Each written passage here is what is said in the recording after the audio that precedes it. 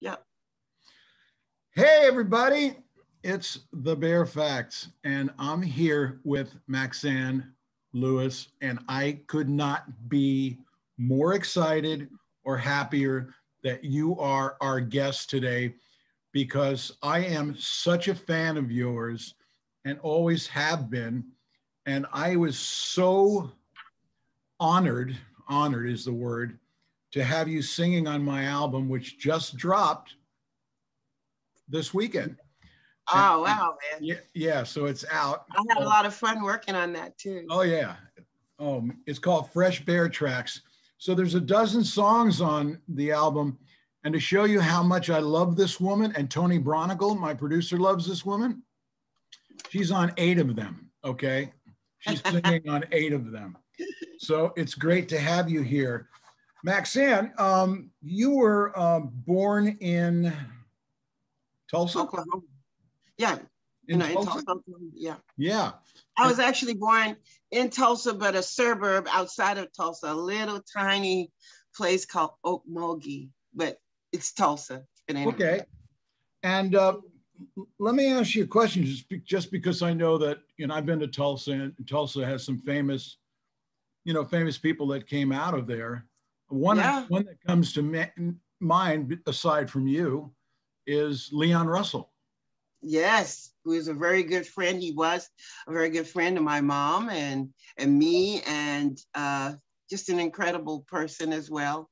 I loved him. He was fun, talented, had a very different take on the world, but it made a lot of sense if you sit down and talk to him. He was cool. What was it like? Really cool what was it like to meet him? Did he? How did you meet him? Let's put it that way.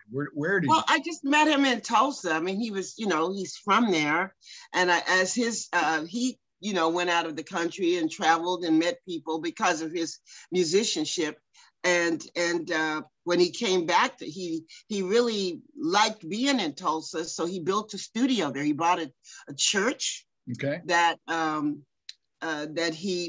he reconfigured to be his home studio, in Tulsa, his location there. And he did a lot of people came there and did a lot of work and that kind of thing. I was still a kid. I hadn't gotten into working in the industry yet, but my mom and dad owned a catering company. And they did a lot of catering for the oil business and oil clubs and the petroleum clubs and that kind of thing. So somehow Leon was somewhere and he tasted some of my mom's foods and things that she, was catering. And then he started having her cater his studio, and he loved good food. And my mom was like a major good cook. And so and a good gospel singer too. My mom could blow. And so that he just loved my mom, and that's how that happened. And I met him from there. And then when he married out here, he married Mary Russell, I was friends with Mary. Okay. And then I really got to, really hang out with him more when they lived in Toluca Lake and had a home here together and everything, and had their children. So you were born Paulette Parker. Yes. And then you changed your name to Maxayn Lewis. Yeah, well, my name Maxayn was always around because it's like a native name, So that was always. And your uncle said that you were the goddess of the wind. Of the wind, right? That's what that name means. Yeah. Exactly. Okay, that's great. Well, you're a goddess to me, and absolutely. So you studied piano, right? Is that true? I did. I studied more than piano. I actually went to a wonderful place that somebody was just writing about it online. It was called Latimer's Conservatory of Music, which, at that time growing up in Oklahoma was very segregated. Right. Very much. I mean, like the Berlin Wall had nothing on the segregation of Oklahoma.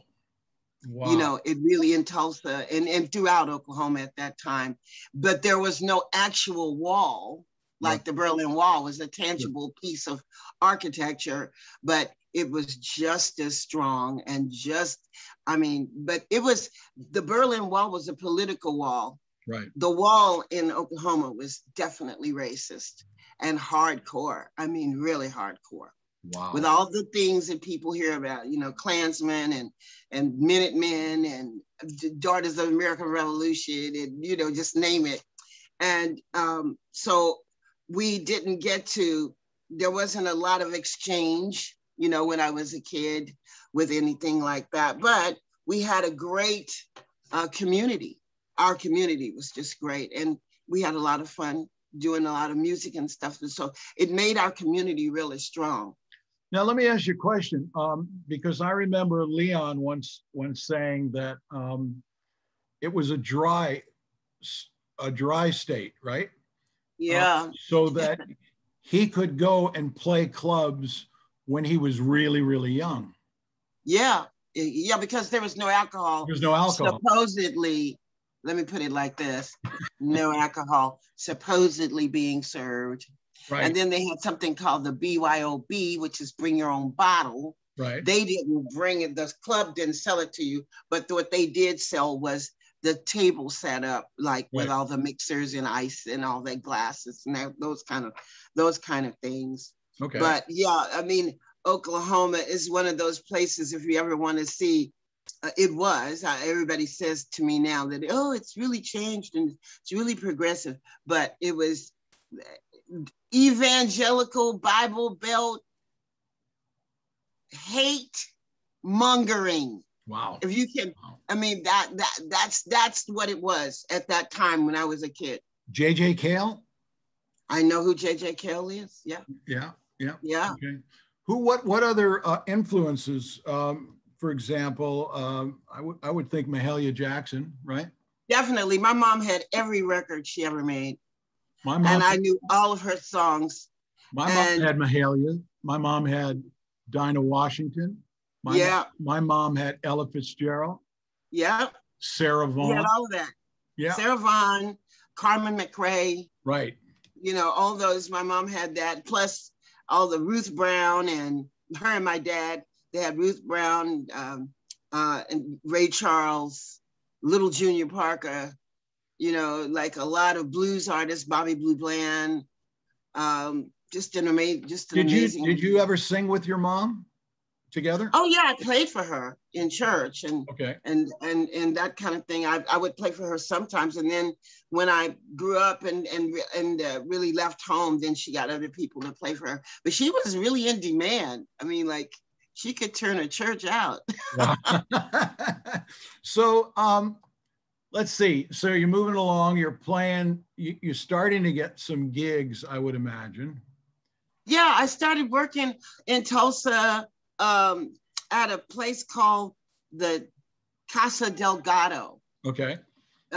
Who it was rumored, I don't know if this is true, but it was rumored that the guy that started that club was actually in the witness protection program, and that's why he landed there, because he wasn't from Tulsa or Oklahoma or anything. He was definitely back east. He was from back east, like New Jersey or New York, that kind of thing. And then he started this little club, and it was just really funny. Like, I said, well, where did he come from? What is he?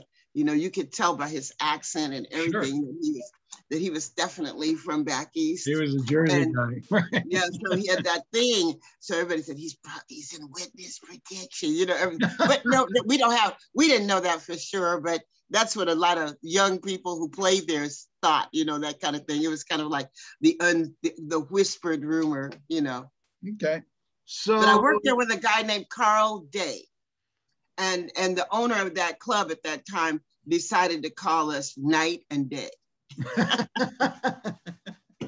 But Carl Day was actually incredible. He was a white guy with blonde hair, had his hair cut like a ducktail thing. He wore like anything that James Brown did, he wanted to do it. And he actually could do it. He was actually really talented. He could really sing and really dance. So we had a great show. It was really fun. That's so cool. How did Ike Turner get a hold of you or hear about you? And how did from that gig, we just did that gig on the weekends. And Ike and Tina were because we were playing there in that area, a lot of people would come from Missouri and Kansas, right, because of where Tulsa is located up in the northeast corner, kind of close to those state lines. Sure. People think nothing of driving a couple of hours to go to a club if they like it, you know, that kind of thing. So people had been there to see us. I mean, all, you know, the little weekends that we played. And while they were traveling, they did a show in Wichita, Kansas. Okay. And at the end of the show, they made an announcement that they were looking for one more girl to join the show. They wanted to hire. And if anybody wanted to come backstage and audition at the end, this is in Wichita, please do. Well, nobody came back. So they waited around, just kind of thinking somebody's going to step up, you know, and then they're packing up. And one guy just said, and I don't even know who it was. One guy just said, well, you know, are you looking for another girl to join your group? There's a girl, where are you going when you leave here? You know, just a fan. And he goes, oh, we're going to Tulsa. We're going to play Tulsa, Oklahoma. The guy goes, oh, there's a girl there that can really sing. You really might like her. And he gave Ike and Tina my name. They called the musicians union in Tulsa, got my phone number, and Ike called me on the phone on a Saturday morning, like 7 o'clock in the morning. And I thought it was my friends playing on the phone because, I mean, that was a thing then for people to prank you, your friends to prank you on the phone then. And he said, yeah, I have a group. And he was like very businesslike. And I went like, oh, hell, who is this? Who is this? Is this T-Bone? What are you doing? Stop playing on the phone. It's too early in the morning for this shit, you know, and I hung up the phone. And he calls me back and he goes, do not hang up this phone. And when he said it, I could tell that's not a voice I know. Right. And I went like, okay. And then I was like, I'm so sorry. Oh, my friends are crazy and they always play on the phone. I'm so sorry. He goes, oh, it's okay. But here's the thing, we're going to be there and we're going to be at the Mayo Hotel and I want you to come down. And if you're interested, someone recommended you, so we'd like to meet you. And if you think you want to join our show, I was like dumbfounded. And I was like, okay. So they said they would be there around 6 p.m. and I should come down there and meet them. And I went down and met them at the hotel and I met Tina. And they immediately started, I walked in, Tina wasn't even there. She had gone out to a drugstore or something. Ike was on the phone sitting in this big suite and he was on the phone having a really rough conversation with somebody on the other end. And my girlfriend, a friend of mine, a girl named Lynetta, had driven me there because I couldn't use my mom's car because she had something to do. So my friend Lynetta came to pick me up and drive me around in her boyfriend's car. And we went down there and we sat down and waited for him to get off the phone. And I was looking around and just like, and you know how, I don't know if anybody else has had this feeling, but I had this tingle in my stomach, like my life was getting ready to really seriously change. And I knew that the universe was talking to you. Yeah, I mean, like a flutter in my stomach, like whoa, like that. And I was like, I found myself like holding my stomach, like, and just taking deep breaths just to breathe. Then he got off the phone. He was very friendly, and he just said, you know, so how tall are you? You know, he wanted to know my height. He had me stand up and just look at, he didn't do anything weird or, you know, inappropriate. He didn't say anything nasty or strange. He just said, how tall are you? How old are you? Are you married? Can you travel? You know, can you do that? You know, are you open to do that? Because we're going to go, this is a world tour. And I was looking at him like, I mean, these are words I have never ever dreamt I'm going to hear. How old are you at this juncture? I was like going to be 19 in about 10 days. How did he sell this to your parents? Oh, well, he didn't. Well, let me tell you what happened. I said, well, then Tina came in. Right. She said, oh, you must be Maxayn. Yeah, she goes, come on, let's go. And she took me back into another room that was another part of the suite. And there were people in there working on costumes. redoing beading, you know, like repairing stuff and cleaning stuff. She had about 10 wigs, you know, sitting on heads. People were doing them, you know, working everything. She starts going through her clothes and she pulls out stuff and goes, put this on. And we realized at that time, I wore the same size shoe, the same size dress, everything. And she put one of her wigs on me just to see how I looked. They did my makeup. And then she goes, okay, let's go back out. And we open these doors. And when I go back out, everybody in the show was in the suite. And all the band, all the girls, everybody. He says, okay, that's her. This is the new girl. This is Maxayn. And I met everybody. And everybody was like just applauding. I was all dressed in one of Tina's awesome dresses and everything. And I could wear, she and I wore the exact same size shoe. Wow. It was like crazy. It was like a crazy thing. Then I said to him, you have to come talk to my parents before I leave. I mean, I'm not a kid, but I live with my parents. I'm not just gonna get up and split, and, you know. Sure. So he said, no problem, but we're doing a show tonight. Will they be up after the show? He was like, totally cool. And so we came there after the show. I went to the show, but before that, I went home and I started doing my laundry because I could only take one suitcase. And I told my mom that I had got this job. And she goes, well, you got to talk to your father first. Like that, because he wasn't home. That's right. He wasn't home yet. And then he came home and I told him what was happening and that we were and he said, okay, well, they're going to come by. And I said, yeah, after the show, which is kind of late for you guys, but do you think you can? My dad said, no, fine. If this is what you think you really want to do. Oh. And they came back with the big tour buses and parked in front of my house. My neighbors all came outside because of these big giant buses on our street. And Ike and Tina came into my house. The band was standing outside the buses smoking and that kind of thing. Tina came in and met my mom and dad and loved our house. She goes, oh, I love your house. It's so pretty and that kind of thing. And she goes, and Tina says, because they had done, where they did the gig, they didn't have on-site showers. And so Tina asked if she could take a hot bath while my dad and Ike went into my father's office. They closed the door and they stayed in there for an hour. Wow. And Tina went and took a bath in my mom's bathroom and had all the bubble bath and everything. And then my mom made her something to eat. And then they finally emerged from my dad's office and he looks at me and he goes, okay, you can go. Like that, you can do it. And Ike shook my dad's hand and they both like they were on one accord. And they neither one of them ever said what they said to each other. My father said, we came to an understanding and we both respect each other greatly. And Ike, to the day he died, respected my dad, even though my father had passed away already. He said, I wish I had had a dad like your dad. He always said that. Wow, there's a lot of respect shown. Yes. A lot of respect. You know, a lot of people have heard your voice on so many things.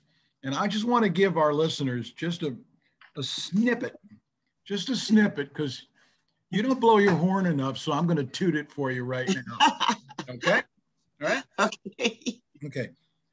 These are the artists that this woman has performed and sang with on records as well as, live. Bonnie Raitt, Van Morrison, Tina Turner, Lowell George, Billy Preston, Roseanne Cash, The Gap Band, Smokey Robinson, Brenda Russell, Tower Power, Gina Vanelli, Duran Duran, Simple Minds, Ricky Martin, Celine Dion, The Gap Band, the Doobie Brothers, Britney Spears, Les McCann, Jerry Lee Lewis, and T-Bear. Yeah, and T-Bear. And a humble bear. But here's the thing, okay? You did the singing on Ma Rainey For Viola Davis, who couldn't sing those parts, you were the voice of Ma Rainey. Yes. And I want to tell you, I got chill bumps from that. Really? Yes, I did. And I urge all of you, because it's nominated and it's winning, and it's this person here is selling it. You are the one that's selling it, darling. Thank you very much. I had a really great time working with Branford Marsalis and the director, Mr. Sure. George Wolfe. It was an amazing experience, and it went like, I just can say when you say something goes like butter, it just went like butter. It was really fun. I went to Louisiana. Branford had already assembled a group of like a rhythm section of people to play. He's a great leader, yes, great sense of humor, but very much aware of the music had to be authentic and how to keep it that way, and not because remember, this story is 100 years ago. That's how long ago Ma Rainey was doing her thing. And so there's certain things about music that hadn't been discovered yet. The music hadn't advanced itself forward.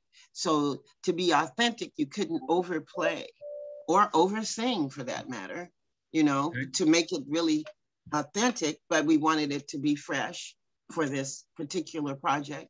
So I thought it came out really great. And I really give those two gentlemen, Mr. Wolfe and Branford and Mr. Marsalis, the credit for really keeping everybody on balance, because Mr. Wolfe was there. He would come out and when I was in Louisiana, and he would give me the backstory for what he envisioned where this song would be used, what would be happening, what the mood would be, what the attitude would be, that kind of thing. So I could infuse that into my performance. It was a great experience for me.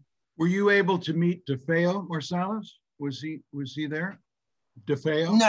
No, just only Branford. He was the only person that I met. I remember not that long ago, maybe 7 or 8 years ago, I was fortunate enough to be invited to play and sing with the patriarch of the Marsalis. Oh, their father, yeah. Yes. Their family is amazingly talented and knowledgeable. Wynton Marsalis, DeFeo Marsalis, Branford, all of them. Yeah. I got to play with the Marsalis Orchestra. It was a big band. I got to play with them.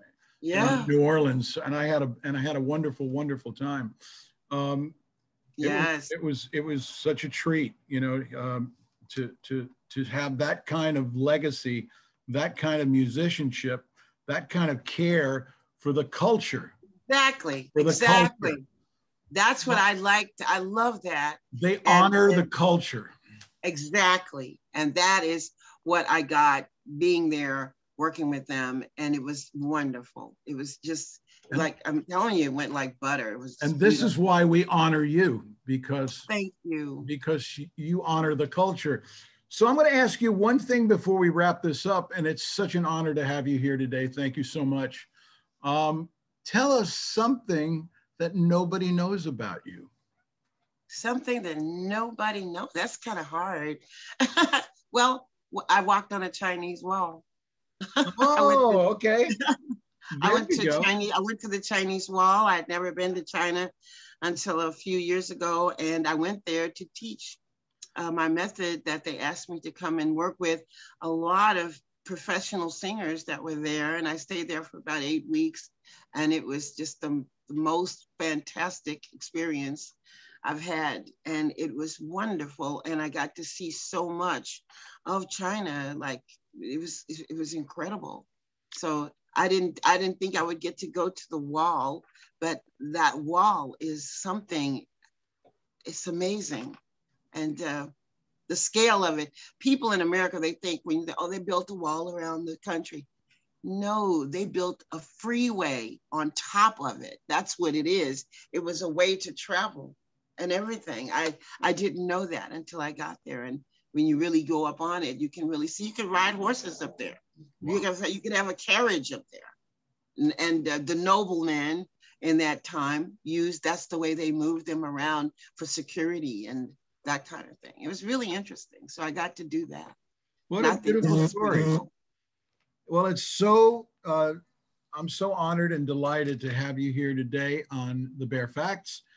And I wish it's my pleasure too. And I'm so excited for your release. And I love the music, and of course, I love working with Tony Bronigal and Johnny Lee Shell. They're the best. They are the best. And we'll do more. We will do more. I look forward to it. I'm looking forward to it, and I'm very proud and honored to be a part of it. Thank you for having me. Peace and love. Peace and love. Okay. Thank you.